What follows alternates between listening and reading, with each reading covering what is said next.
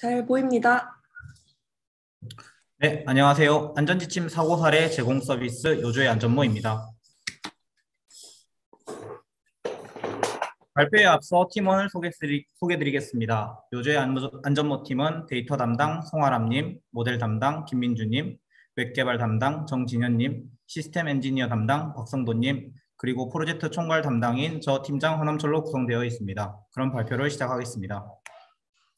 발표 목차는 차례로 프로젝트 성전 배경, 서비스 소개, 파트별 진행사항, 마무리, Q&A입니다. 첫째, 선정 배경입니다. 산업 현장의 실태입니다. 매년 산업재해로 약 2,000건의 사망자가 발생하고 있습니다. 또한 수집한 사고 사례를 분석한 결과 사고의 대부분은 사람에 의한 부주의 사고였습니다. 그리고 중대재해처벌법의 시행으로 경영자의 안전관리 책임 또한 강화되고 있습니다. 이러한 점들로 볼 때 즉 산업 현장에서 안전관리의 중요성이 대두되고 있습니다. 그렇다면 현재 안전관리는 어떻게 진행되고 있을까요? 산업안전공단에는 15개 분야, 1262개의 안전지침, 그 안에 약 9만여 개의 문장으로 그 양이 매우 방대하고 모두 숙지하기 어렵습니다. 또한 현장의 안전관리 인력이 부족하고 미숙한 안전관리자는 그 역량이 경험에 의존하고 있습니다. 그리고 작업 현장의 특성에 따라 위험 요소가 달라지는 점 또한 안전관리자의 경험이 더 중요하며 사고 사례 및 현장 경험이 보완이 필요하다는 사실을 알 수 있습니다. 그래서 저희 요주의 안전모 팁은 산업안전사고를 예방하기 위한 안전지침 요약과 사고사례 제공 서비스를 개발하였습니다. 바로 개발한 서비스를 보여드리도록 하겠습니다. 먼저 로그인을 하고 현장의 종류와 작성할 작업허가서를 선택합니다. 세부적인 작업허가서를 작성을 한 이후에 작업의 특성에 해당하는 공사 종류, 작업 종류, 도구 재료를 선택하고 제출합니다. 모델이 작동하는 데에는 약 15초 정도 걸리는데요. 앞서 선택한 현장의 특성과 작업의 특성을 입력으로 관련된 혹은 주의해야 할 안전지침과 사고사례를 제공하는 서비스입니다. 선택한 F002는 저장 탱크, 밸브, 배관, 사다리, 톨루엔 등의 아이템을 갖고 있는 현장이고 작업의 특성으로는 연결작업, 용접작업, 우레탄 폼을 선택하였습니다. 결과와 다음과 같이 용접과 관련된 화재 관련 지침, 사고 사례가 제공된 것을 확인할 수 있습니다.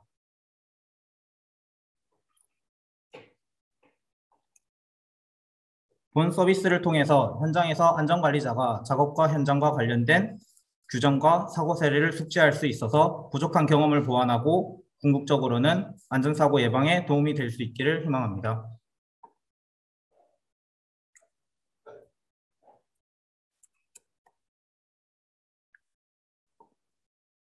다음으로는 본 서비스의 개발 진행 사항을 간단히 설명드리겠습니다. 프로세스는 크게 데이터, 모델, GCP 클라우드 함수, 웹 개발의 단계로 진행하였습니다. 데이터 파트에서는 데이터의 수집, 전처리 및 라벨링, DB 구축 순서로 진행하였고 기존에 정제된 데이터가 없던 터라 모든 팀원이 함께 참여하여 가장 많은 시간과 노력을 들인 단계이기도 합니다. 모델 파트에서는 DB에서 학습 데이터를 추출하고 토크나 사용자 단어장 추가, 보드 투백 학습, 센텐스 투백 모델 개발 순으로 진행하였습니다. GCP 클라우드 함수 파트에서는 개발한 모델을 배포하고 웹 트리거를 통하여 모델 실행 결과값을 파이어베이스에 업데이트하는 단계로 진행하였습니다. 웹 개발 파트에서는 현장에서 작업과 현장 특성을 입력하면 모델 트리거를 발생하고 결과값을 화면에 출력하는 서비스로 개발하였습니다. 그러면 파트별 세부 내용은 각 파트 담당 팀원께서 발표드리겠습니다. 데이터 파트를 맡은 송아람입니다. 안전지침과 사고사례 이 두 가지의 데이터를 안전보건공단과 건설공사 안전관리 정보보호망에서 수집하였습니다. 수집 후 데이터를 정제하는 과정을 진행하였는데요. 총 104개의 안전지침이 PDF 파일로 되어 있어서 텍스트 파일로 변환하였으며 변환 시 발생하는 띄어쓰기나 맞춤법 오류를 수정하였습니다. 또 지침 내에 있는 그림, 표, 부록은 이미지로 저장하여 텍스트와 별도로 출력될 수 있도록 하였습니다. 지침 데이터 내에 있는 전문 용어를 사용자 정의 단어 사전을 제작할 때 활용하였습니다. 약 11,000개의 사고 사례는 웹 스크래핑으로 데이터 수집을 하였습니다. 사고 사례 내에 있는 키워드는 작업허가서의 카테고리로 활용하였으며 사고 사례 분석을 통해서 인사이트를 추출하였습니다. 또한 전문 용어를 사용자 정의 단어 사전을 제작할 때도 활용하였습니다. 이렇게 수집하고 정제한 안전지침과 사고 사례를 모델의 인풋 데이터로 활용할 수 있도록 보시는 바와 같이 DB로 구축하였습니다. 측정 현장에서 일어날 수 있는 사고 사례와 관련된 안전지침을 제공할 수 있는 현장 DB 샘플을 3가지 정도 만들어 보았는데요. 현장에서 사용되는 장비와 그 장비의 속성을 DB로 활용하였습니다. 앞에서 말씀드렸던 사고 사례로 간단한 EDA를 해보았는데요. 건설 업종에서 그리고 건물 공사에서 사고가 많이 발생하는 것을 확인할 수 있었습니다. 그래서 저희는 다양한 분야 중에서도 건설업 분야를 우선적으로 서비스하기로 하였습니다. 떨어짐, 넘어짐, 충돌, 낙하 등 다양한 원인으로 인적사고, 물적사고가 발생하는 것도 데이터 분석을 통해서 확인할 수 있었습니다. 이후 모델 파트 발표가 있겠습니다. 네, 모델 파트를 맡은 김윤주입니다. 발표 시작하겠습니다. 저희가 구축한 데이터를 대상으로 형태소 분석기는 mecab을 사용을 했습니다. mecab을 선정한 이유는 분석 속도가 빠르고 사용자 정의 단어 사전 구축이 가능하며 범용적으로 많이 사용한다는 점 때문이었습니다. 이 mecab을 데이터에 적용을 했을 때 안전지침에서 사용하는 전문 용어 그리고 사고 사례에서 사용하는 현장 용어가 제대로 분석되지 않는다는 문제점이 확인이 됐고 이러한 문제를 해결을 하기 위해서 저희는 사용자 정의 단어 사전을 구축하였습니다.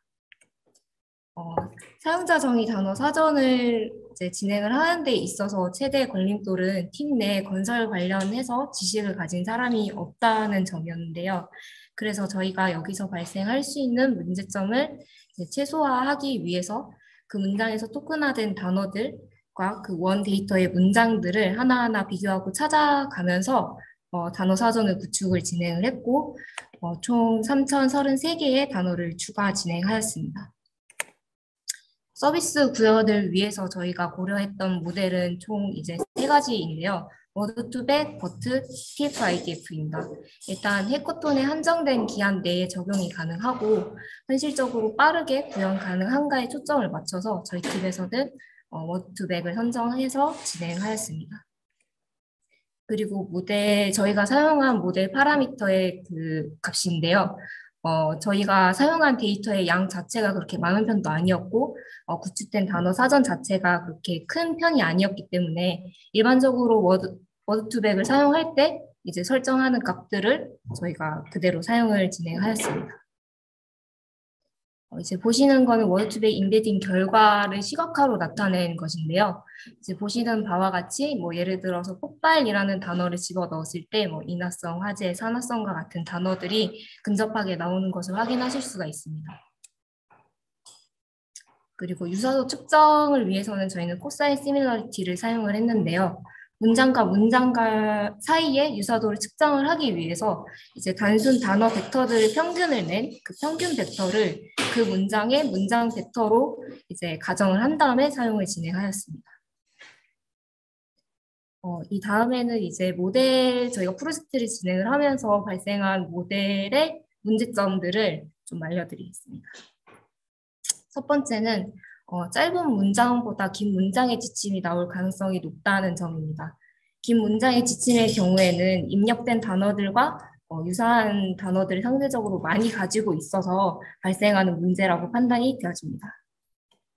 두 번째는 입력된 단어들과 관련이 높은 내용이 이제 출력이 되기는 하지만 서로 다른 작업의 지침이 출력이 된다는 점인데요. 이제 하단의 표를 보시면 지침 내용 자체는 용접 작업을 할 때 조심해야 한다라는 내용이지만 지침의 제목을 보시게 되면 서로 다른 작업의 지침이 나오는 것을 보실 수 있습니다. 이제 이러한 문제를 해결을 하기 위해서 지침의 내용뿐만이 아니고 지침의 제목까지 포함해서 모델을 학습을 진행을 한다던가 아니면 작업 자체의 단어들에 이제 가중치를 더 주게 된다던가 아니면 작업 허가서를 작성을 하는 그 첫 단계에서 관련 지침이 내질 수 있도록 하는 방안 등을 적용해 볼 수 있을 것 같습니다. 다음은 웹개발 파트 발표를 진행하겠습니다. 네, 안녕하세요. 웹개발 파트를 맡은 정진현이라고 합니다.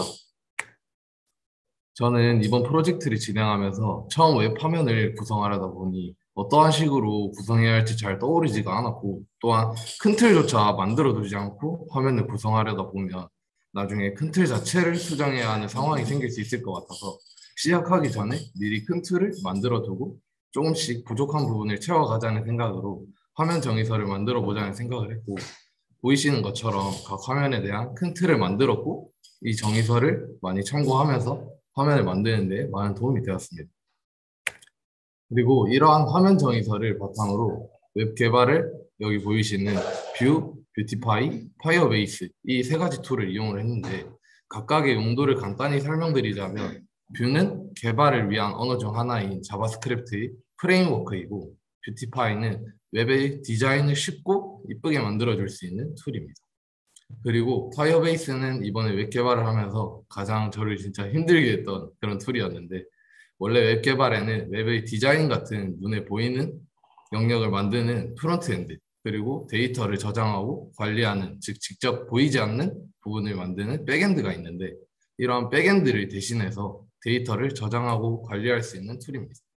이렇게 설명드린 세 가지 툴을 적절하게 이용을 해서 앞서 보여드렸던 웹을 만들었습니다. 제 발표는 여기까지이고 다음 발표로 이어지겠습니다. 네, 시스템 엔지니어링 파트 발표를 맡은 박성돈입니다. 구글 클라우드 플랫폼 중 클라우드 펑션스 서비스를 활용하여 함수 정의 및 모델 배포를 하였습니다. 웹상에서 입력을 받아 파이어베이스 리얼타임 데이터베이스의 값이 갱신되는 것을 트리거로 하여 클라우드 함수가 실행됩니다. 실행 결과 제공할 안전지침과 사고 사례를 DB에 업데이트합니다. GitHub 활용을 위하여 요주의안전모 GitHub 생성, 팀 작업을 위한 컬래버레이터 권한 부여 및 사용 방법 등을 공유하였고 다양한 OS 환경에 따라 커맨드 창, 비주얼 스튜디오 코드 등을 활용한 방법을 전파하였습니다. 가상환경 구성, 파이썬 라이브러리 설치 및 활용 방법 전파, 협업 시 정보 전달 및 GitHub 푸시 내용 공유 등 슬랙 사용을 적극 유도하였고요. GCP 클라우드 함수 zip 파일 압축해서 배포할 때 발생한 문제를 해결하였습니다. 마지막으로 저희 프로젝트는 산업안전지침 데이터베이스 구축, 건설 분야 전문용어 단어사전 제작을 통한 산업 현장 활용성 제고 및 안전사고 예방에 의의가 있습니다. 향후 발전 계획으로는 버트, 독투백 등 다양한 모델 시도, 건설 외 산업 분야로 확장, 웹서비스의 UI, UX 개선이 있습니다. 이상으로 요주의안전모 프로젝트 발표를 마치겠습니다. 감사합니다. 우와, 박수 소리가. 아유, 감사합니다. 네, 마지막 아까 그 팀 사진이 너무 예쁘네요. 네. 네. 네, 발표 감사합니다. 네, 이제 한번 질의응답 시간을 가져볼 텐데요. 요주의안전모 팀 프로젝트에 관련해서 질문사항 있으시면 자유롭게 마이크 켜고 질문 주시면 감사하겠습니다. 네, 지금 평가 지표가 지금 안 보여가지고요. 지금 이게 얼마만큼 정확하고 성능이 좋은지 그런 거는 지금 제시가 안 돼 있는지. 네, 저희가 정확도를 지금 평가할 수 있는 서비스라든가 모델은 아니고요. 입력받은 작업 현장 특성을 키워드로 하고 작업 종류의 특성들을 키워드로 해서 기존에 존재하는 안전 규정 지침이 있습니다. 거기에서 인베딩된 단어들 간의 어떤 유사도를 기반으로 이런 작업과 이런 현장에서의 작업을 할 때에는 이러한 문장이 이러한 규정을 참고해야 된다. 그래서 유사도가 높은 문장을 우선으로 제공하는 서비스입니다. 그래서 어떤 정확도라든가 이런 평가 지침이 따로 현재는 없습니다. 그리고 이거는 그냥 제 생각인데요. 이게 실제로 그 팀원들 중에서 산업 현장에서 이렇게 일을 해보신 적이 있으신 분이 계신가요?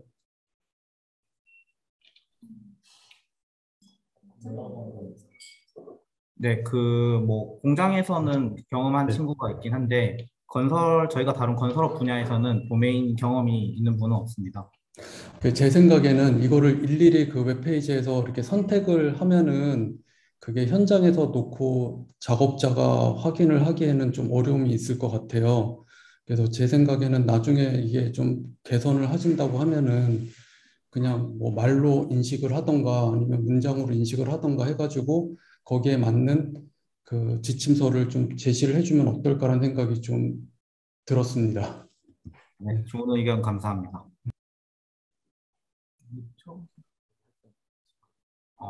네, 저희도 처음에 서비스를 제공할 당시에는 들어온 어떤 작업이다라고 이렇게 설명하는 문장만으로 작동이 될 수 있게 하려고 했는데 그 입력 데이터를 선별하는 과정에서 키워드들이 무조건적으로 들어가야 한다는 조금 제약이 처음에 있어서 지금과 같이 체크박스를 통해서 좀 지정된 범위 내에서의 단어들을 입력받는 것으로 지금 진행하게 되었습니다.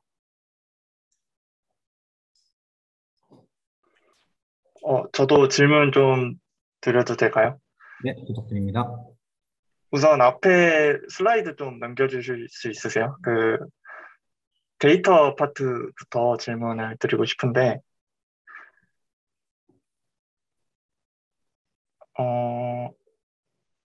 네, 그 맞춤법과 띄어쓰기를 보정하였다라고 쓰여 있는 발표 여기 있었는데, 변환 시 발생된 띄어쓰기 및 맞춤법 정리라고 해주셨는데, 이건 어떤 방식으로 하셨는지, 그러니까 이런 전처리 과정을 어떻게 하셨는지, 그러니까 네, 그런 게 안 나와 있어서. 네, 저희가 발표 자료에서 조금 생략된 부분인 것 같은데요. 질문 감사드립니다. 먼저 그 코샤 가이드라는 문서가 그 산업안전보건공단에서 건설안전 관련 지침이 PDF 파일 형태로 제공이 됩니다. 네, 해당 문서를 파이썬 라이브러리 중에 그 OCR을 하는 라이브러리를 몇 가지 선택을 해보았고, 또 기존에 있는 어떤 다큐멘트를 브라우저하는 프로그램에서 텍스트 파일로 추출하는 방향으로도 시도를 해보았습니다. 네, 그렇게 했을 때 글머리 기호라든지 줄바꿈이라든지 단어의 띄어쓰기 같은 것이 가장 잘 되는 것을 선택하였는데, 결과적으로는 이제 구글 드라이브에서 워드 파일을, PDF 파일을 읽었을 때 텍스트로 추출하는 기능이 있었습니다. 네, 그래서 그렇게 사용을 하게 되었고요. 변환 시 발견된 여전히 이제 띄어쓰기라든지 맞춤법이 제대로 인식이 안 되는 경우가 있어서 그런 경우는 저희가 팀원이 모두 붙어서 104개 문서를 다 검토하였습니다. Q&A에 보이지 않는 고백 설명드리는 거. 질문 네, 이거 여쭤본 게 그 자연어 처리를 하시는 분들이라면 이제 앞으로 뭐 띄어쓰기나 맞춤법 검사를 할 때 다 직접 볼 수 없잖아요. 저희가 사실 개발자니까 어떤 툴들을 사용하셨는지 궁금해서 질문을 드렸던 거고요. 일단 답변 감사드립니다. 그리고 EDA 파트도 좀 한번 보고 싶은데요. 데이터 분석. 네, 여기요. 여기 EDA라고 표현을 해주셨는데 그 출처라고 적혀 있거든요. 이 부분은 기존에 누군가 분석해 놓은 자료를 가져온 걸까요? 아니면 여기에서 데이터를 불러와서 직접 시각화를 한 것일까요? 네, 저희가 앞에서 말씀드렸던 그 11,000건의 사고 사례를 바탕으로 각 컬럼별로 뭐 재사고 종류라든지 시설물 같은 것들이 있었어요. 그래서 그 데이터들을 직접 분석을 해서 나온 결론입니다. 그러면 이거 시각화할 때는 어떤 툴을 사용하셨나요? 일단은 저희가 처음에는 파이썬 라이브러리를 사용을 해가지고 네, 시각화를 하였고 그걸 바탕으로 PPT를 할 때에는 네, PPT에 있는 것들을 활용을 하였습니다. 네, 그리고 이것 이외에도 그 다음에 나오는 이 부분은 그 시각화 툴인 태블로를 활용을 하였습니다. 혹시 파이썬 라이브러리를 사용하시지 않고 태블로를 사용하신 이유가 있으실까요? 좀 아직까지는 그런 익숙치 않은 것들도 있었고 한번 태블로에 대해서 배워보고 싶었어가지고 예전에 한번 깔아둔 적이 있었는데 이것을 활용하면 어떨까라는 그냥 생각으로 단순한 생각으로 해보았는데 시각적으로 나쁘지 않아서 네, 이것을 선택하게 되었습니다. 네, 감사합니다. 그리고 뒤에 그 전문 지식 사전 만드신 거 3,000개 가량 그 파트에서 이거를 3,000개 정도 만드신 후에 그 메캅의 그 보캐블러리 txt에 추가를 해주신 건가요? 어떻게 네. 사용하신 거죠? 네. 네, 말씀하신 대로 그 저희가 하나하나 단어들을 이제 다 뽑아내고 거기서 이제 메캅에서 정의하는 태그들을 순서 태그들을 저희가 일일이 다 수작업으로 태그를 한 다음에 만든 사전입니다. 그 일일이라는 게 그 메캅을 처음에 학습이래 그 단어 사전을 만드실 때 이거를 만들고 그 복캡에 추가를 해주셨다는 말씀인가요? 아니면 그 복캡의 텍스트 파일을 열어서 하나하나 다 없애고 추가하고를 해주셨다는 말씀일까요? 만든 거를 추가를 해서 재컴파일을 해서 이제 진행을 한 상황입니다. 네, 감사합니다. 네. 되게 인상적이었습니다. 저는 되게 좋았던 것 같고 실제로 이런 작업들이 NLP에서는 성능 향상에 좀 주요하게 작용할 수 있기 때문에 굉장히 좋은 시도였다고 보여지고요.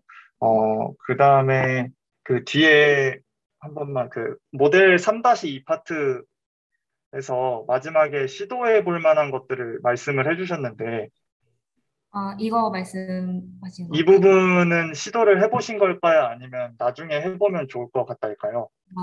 발견된 문제점들을 바탕으로 시도를 해보면 좋을 것 같다라는 의미에서 말씀드린 부분입니다.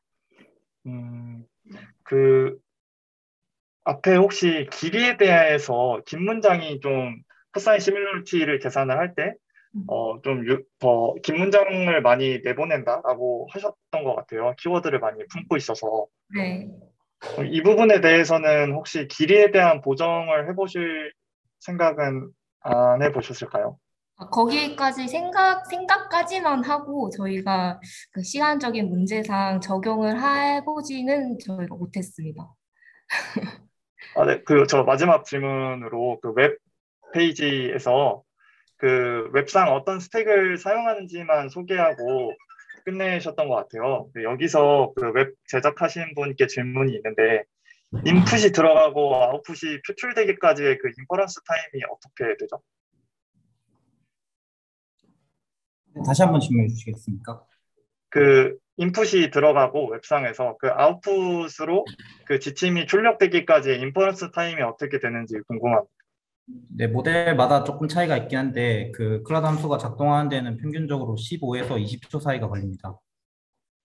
그러면 15에서 20초 사이가 서비스하기에 괜찮다고 생각하시나요? 이거는 질문입니다. 평가가 아니라. 15초라는 시간이 길다고 생각은 했고, 하지만 또 구현을 하다 보니까 시간적인 문제도 있고, 그리고 아직 뷰나 파이어베이스나 이런 툴들을 사용하는데 익숙치 않아서 시간을 더 줄이기에는 무리라고 판단이 됐어요. 네, 또 추가적으로 저희가 그 GCP 클라우드 펑션스 내에서 함수를 배포할 때 파이썬 언어를 기반으로 코드를 찝으로 압축을 해서 배포를 하였는데 또 다른 곳에 좀 이제 C나 다른 언어를 하는 분들께 여쭤본 결과 C로 하면 한 2초 정도나 이렇게 더 단축될 수 있을 것 같다.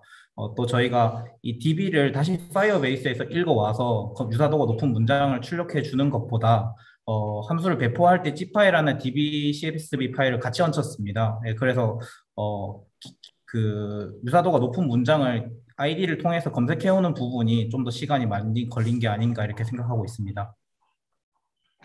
네, 답변 감사합니다. 여러분 질문이 많이 나왔다는 건 그만큼 여러분이 발표를 잘 해주셔서 질문거리가 많이 나왔다고 생각합니다. 발표 감사합니다. 네, 감사합니다. 감사합니다.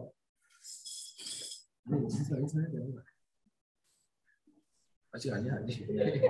네. 네, 제가 아까 정말 죄송합니다. 처음에 그 종영님, 그 이종혁 심사위원분도 함께 소개를 드렸어야 됐는데, 네, 이렇게 되게 활발하게 피드백 해주셔서 너무 감사합니다. 네, 혹시 추가적으로 또 질문이 있으실까요?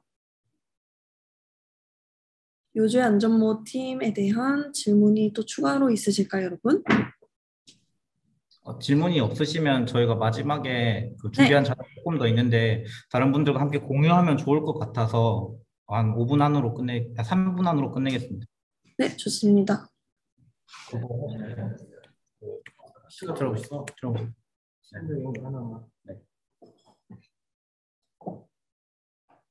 저희가 진행 과정에서 있었던 트러블 슈팅을 했던 케이스를 좀 짤막히 정리해 봤는데요. 그 중에 좀 대표적이라고 말씀드릴 수 있는 거는 지금 소프트 데이터 정제 시에 보이지 않는 공백이 발생을 했었습니다. 그래서 이게 원인이 무엇인지 이렇게 알고자 하는데 시간이 좀 걸렸었고요.